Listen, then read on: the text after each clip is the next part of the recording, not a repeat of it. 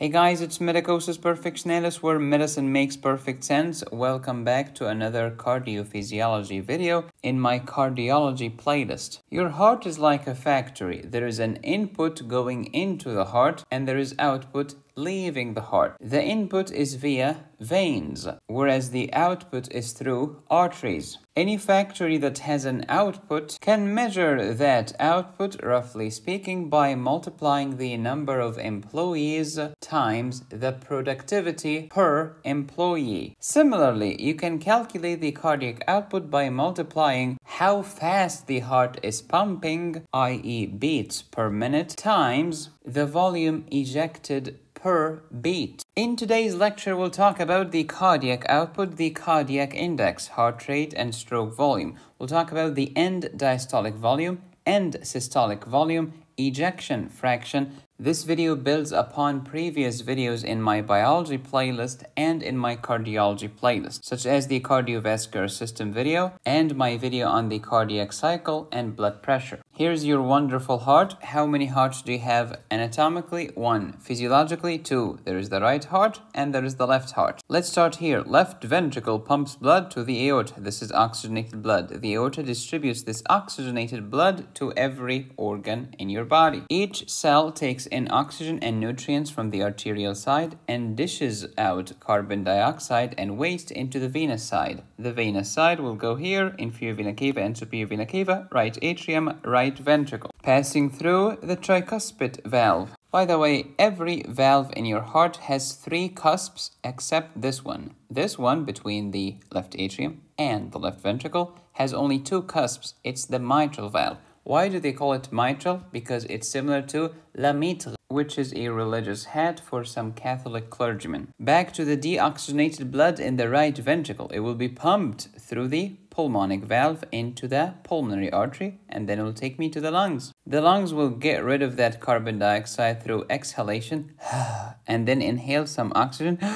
All of that oxygenated blood will go to the left atrium via pulmonary veins. Then oxygenated blood enters left atrium, and then through the mitral valve we go to the left ventricle, and then you repeat the story again. What's the next valve here? Aortic valve. The basic idea is that your heart is a factory. There is input to that factory, there is output from that factory, and then you distribute the widgets. The input to the heart comes through veins. If you are the right heart, it comes through the superior and inferior vena cava. If you are the left heart, it came through the pulmonary veins. So input is venous. Let's talk about output. If you are the right ventricle, your output will go through the pulmonary veins. If you are the left ventricle, your output will go through the aorta. So the output is arterial. Then these arteries will distribute that oxygenated blood to every organ in your body. Input is venous, output is arterial. Let's forget the distinction between the right heart and the left heart for a second, and let's just imagine it's one chamber. There is input coming to that chamber and there is output leaving the chamber. The output leaving the chamber is going to arteries and therefore is going to be responsible for arterial blood pressure. How do I measure the output of that factory? You need the number of employees working in that factory times the productivity per employee. How many times the heart is pumping per minute is called the heart rate, beats per minute, times the volume ejected per beat. How fast times how strong the heart is beating equals the output of the heart in every minute. Heart rate is measured in beats per minute. Stroke volume is measured in ml or volume per beat. And then the beat will cancel with the beat. And you end up with ml on top, minute at the bottom. This is the measuring unit for the cardiac output, which is about 5 liters per minute or 5,000 mLs per minute. So hey Medicosis, how much does my left ventricle pump per minute? 5 liters per minute. How about my right ventricle then? Also 5 liters per minute. And what's the average volume of the adult blood? It's about 5 liters. So you're trying to say that my blood circulates throughout the entire body once every minute? That's true. and your heart has been doing this every minute, in every hour, in every day, in every week, in every month, in every year that you've been alive. Look, these numbers are just approximations to make the calculation easy, so that 100 times 50 equals 1000 mLs per minute. In real life, if you want to be more accurate, this is more like 70, and this is more akin to 70. A pearl for the pros. Do you know the equation of the cardiac output is exactly the same as the equation of what? Minute ventilation for the lungs, which is the ventilation of my lungs per minute. How much is that? Well, how fast is the lung breathing? It's called the respiratory rate, times how much air do I get in per breath? And this is called the tidal volume. When you multiply the tidal volume times respiratory rate, you get the minute ventilation, which is equivalent to the cardiac output. It's the same exact concept. How fast times how strong. Medicine makes so much sense once you understand what the flip you're talking about. Why should I care about this? Because during pregnancy, the volume of plasma goes up, which means the volume of blood goes up, which means there is more input of blood coming to mommy's heart, which means the output has to be higher. When the venous return that's returning to the heart goes up, the stroke volume goes up, which means the cardiac output goes up. Moreover, in pregnancy, the heart rate also usually goes up. So in a nutshell, pregnancy has high cardiac output, which makes sense because mommy now has to support herself and the baby. Now, is it fair to compare the cardiac output of a tiny person like medicosis with someone huge like Michael Jordan, LeBron James, The Rock, or whomever? No, it's not fair. If you compare my heart to his heart, you will be under the impression that I have heart failure because my heart sucks compared to his. So what should we do? Well, let's make it fair. Let's divide the cardiac output per body surface area. You divide my cardiac output by my body surface area and his big cardiac output over his big body surface area. And when you do this, you will realize that my heart is normal and I do not have heart failure. And this is called the cardiac index. ml per minute is for cardiac output. Square meters is the measuring unit for the surface area. Therefore, here is the measuring unit of the cardiac index. This cardiac output is important because who's going to depend on the cardiac output? Your blood pressure. I mean the mean, average, systemic, not pulmonic, arterial in the systemic arteries like the radial artery, blood pressure, pressure of blood in these systemic arteries averaged. And this equals cardiac output, which equals what? Heart rate times stroke volume multiplied by the total peripheral resistance, which depends on the radius. To keep it nice and easy, think of the resistance as the opposite of radius. But it's not any radius, it's radius raised to the fourth power. The lower the radius, the greater the resistance. If the radius decreased to half of its original value, do you know what's going to happen to the resistance? Please do not say it's going to double. It's 2 power 4, i.e. the resistance will increase and go up. It will become 16 times greater than the original value. So vasoconstriction decreases the radius, increases the resistance, which increases the total peripheral resistance, which means the blood pressure will go up. Conversely, vasodilation increases the radius, lowers the resistance, and lowers my blood pressure. The input is venous, the output is arterial. The cardiac output affects my arterial blood pressure because blood pressure equals cardiac output times TPR. The input is venous, right? So we can call that input venous return. And when the heart is receiving blood, the heart will relax diastole. So the volume of blood in the heart at the end of diastole is the end diastolic volume, which equals the venous return, which equals the preload, which is the load given to the heart before the heart contracts. Then what would you call the load put upon the heart after it contracts? Afterload, and it will be arterial. Afterload is arterial. Next, many students struggle with the concepts of ejection fraction and diastolic and systolic and all of this nonsense. It's a piece of cake. Look, imagine that I gave you 10 apples. You decided to keep 4 apples for you and eject or give away 6 apples. Let me ask you a question. How many apples did you eject? Answer, 6. What's the volume of apples that you ejected? 6 apples. The volume that you ejected is your stroke volume. So the stroke volume is 6 apples.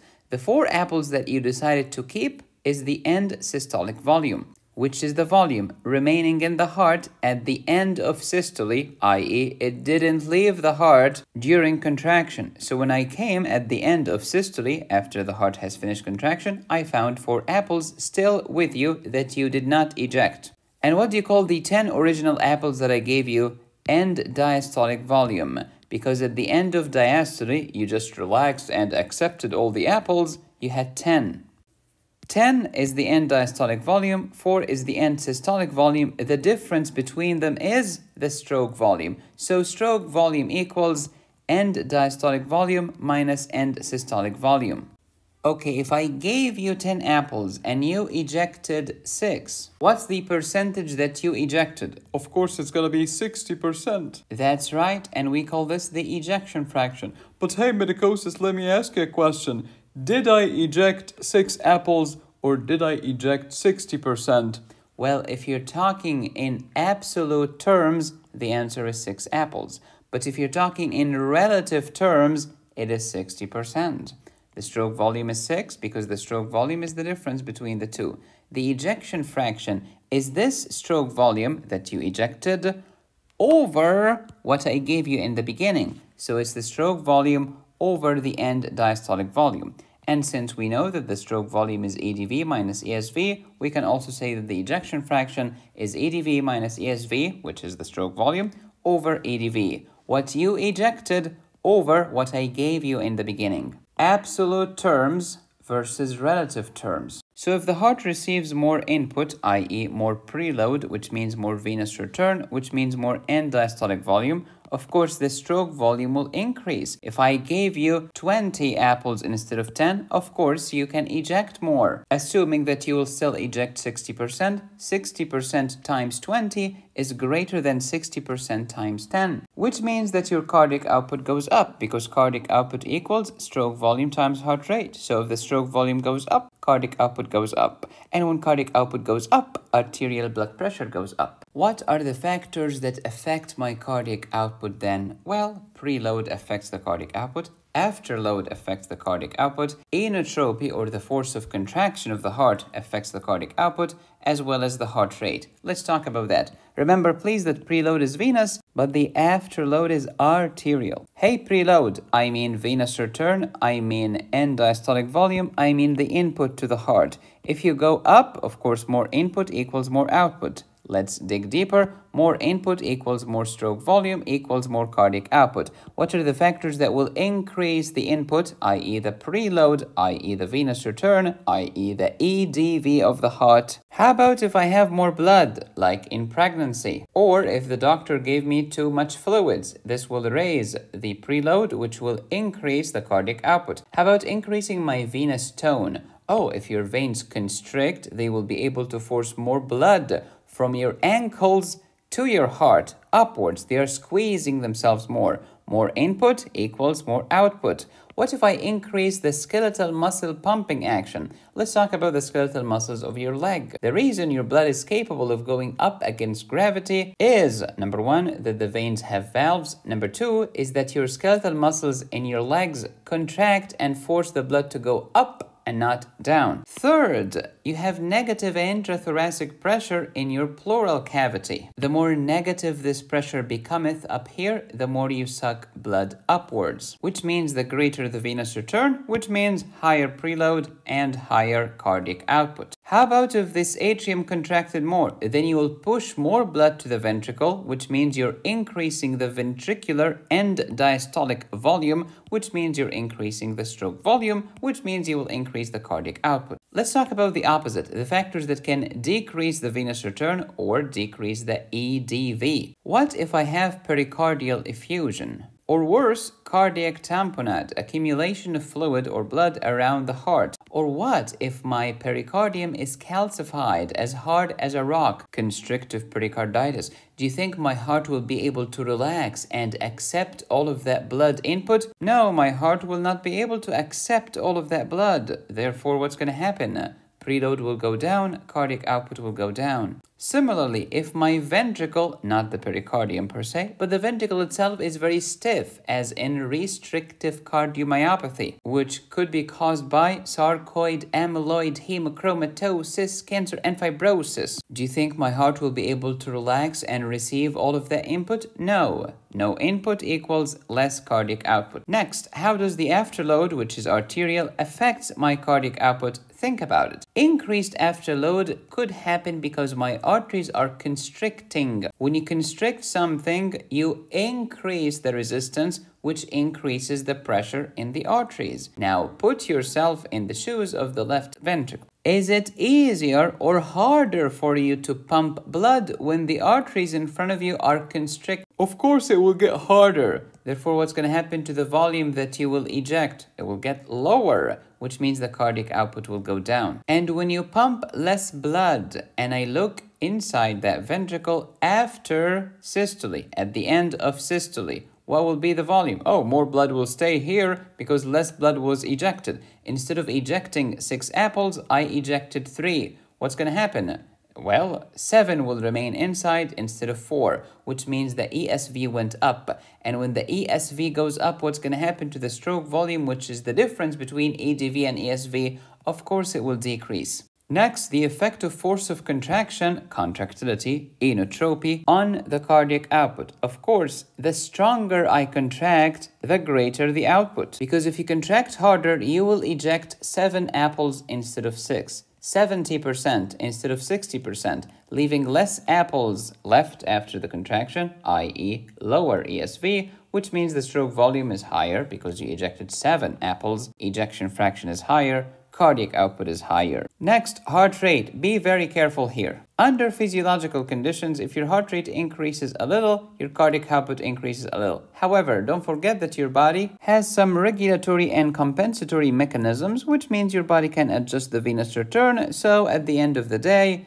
no significant change to the cardiac output will happen. However, if your heart rate increases a lot, and I mean crazy fast, and instead of 90 beats per minute, your heart is beating 220 beats per minute. This craziness will give us less time to fill the heart with blood, i.e. less input, which means less output. Even though the heart rate goes up like this and heart rate times stroke volume is cardiac output? Yeah, because when you do this, there is no time for you to fill. It takes time to fill the heart with blood. This crazy fast heart rate gives us less time available to fill the heart, so the cardiac output decreases. And of course, it makes sense that if I'm sleeping, low heart rate, low stroke volume, low cardiac output. Input is venous, output is arterial. Preload is venous, afterload is arterial. If you want to learn more about many arrhythmias, heart attacks, and strokes, download my emergency medicine high yields course at medicosisperfectionalis.com. If you want to learn about the normal changes during pregnancy and the abnormal diseases that happen during pregnancy, such as gestational diabetes, preeclampsia, eclampsia,